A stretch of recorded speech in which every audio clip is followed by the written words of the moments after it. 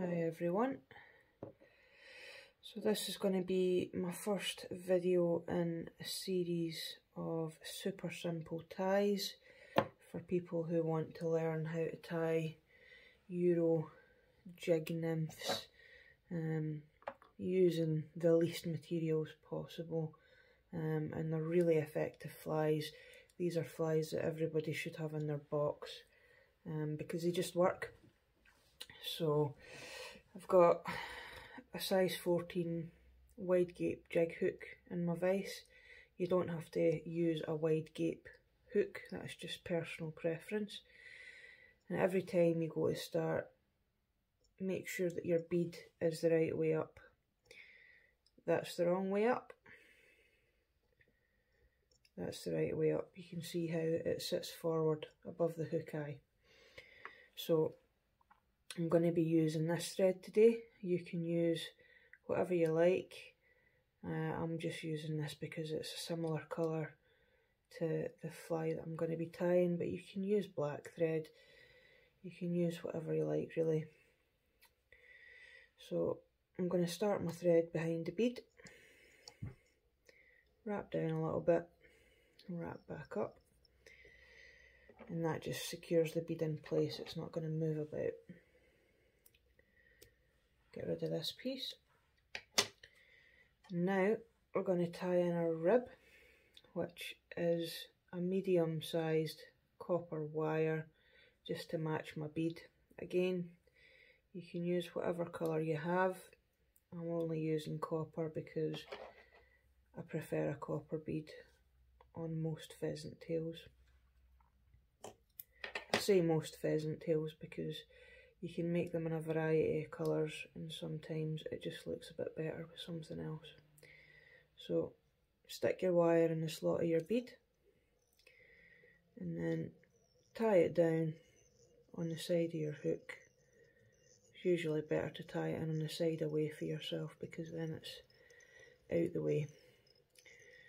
So bring your thread down in touching turns until we get to the back of the hook where it just starts to bend away. Now we're going to get our pheasant tail and use maybe about 4 or 5 strands. So if you pull it 90 degrees for the stem and then tear it off, you'll find that your tips are nice and lined up. So to check the length of your tail, measure it against the length of your body, and you want it to be roughly that, possibly a little bit shorter. I prefer mine a little bit shorter. So I'll just hold that on top of the hook and I'll use a pinching loop.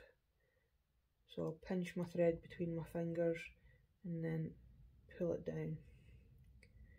Now at this point it's not totally secured in, so we can have a look and see if we're happy with the length of it. If we're not, we can shuffle it about a bit, pull it in either direction, and then when we're happy, just put another turn over the top.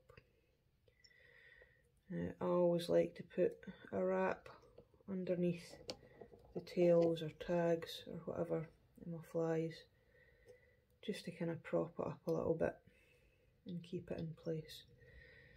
So now, little wrap over the top and bring your pheasant tail back and then wrap back up the hook to the back of the bead. So now we're going to wrap our pheasant tail in the opposite direction to our thread. We've been wrapping the thread that way, we're going to wrap the pheasant tail that way. So just bring it down and be very careful of your hook point, because pheasant tail is notoriously fragile, and if you catch that on the point of your hook, it will snap and you'll be very annoyed. This happens a lot with pheasant tail as well. The strands will kind of separate and want to do their own thing.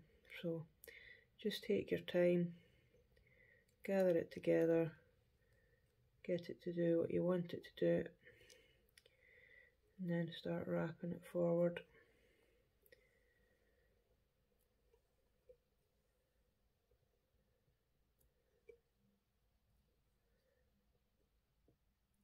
And bring it all the way up to behind the bead,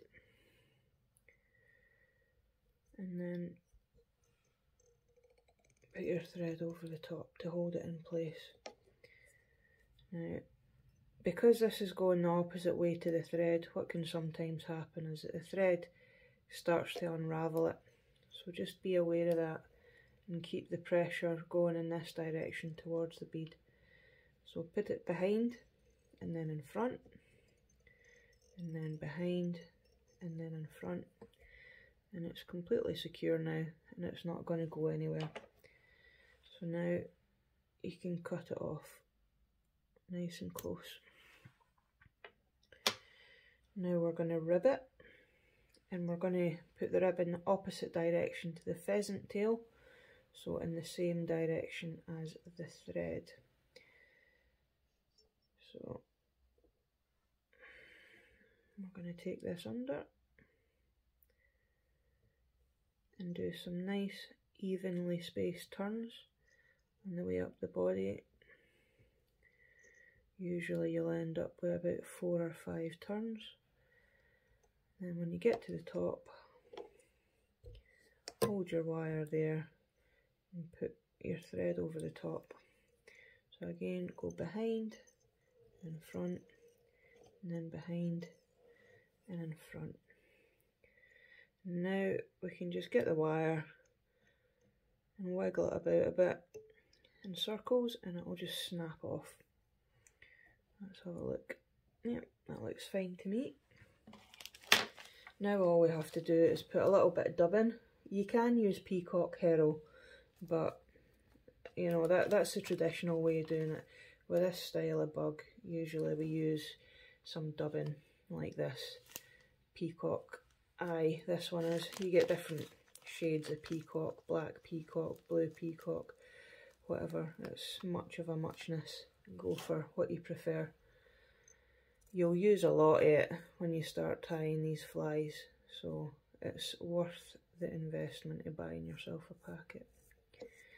So dub it onto the thread, be relatively sparing with it, because it's so easy to use too much. And then push it up to the top and wind it behind the bead. Don't worry too much if you've got some stray bits poking out here and there, because we can tidy that up in a minute. So now all we have to do is finish the fly, and I'll get a little bit of varnish, stick that on my thread, and when I whip finish it, the varnish is going to soak into the thread and keep it all together, stop it from unravelling. So 1, 2, 3, and for good measure, another one, 1, 2, 3. So that's it. Pull it tight, and we can get rid of this now. Snap it off nice and close, and have a wee look. If you've got straggly bits that don't look too tidy, just trim them off with your scissors until you're happy with how it looks. There we go. Quite happy with that. This will catch you loads of fish. They love a simple pheasant tail.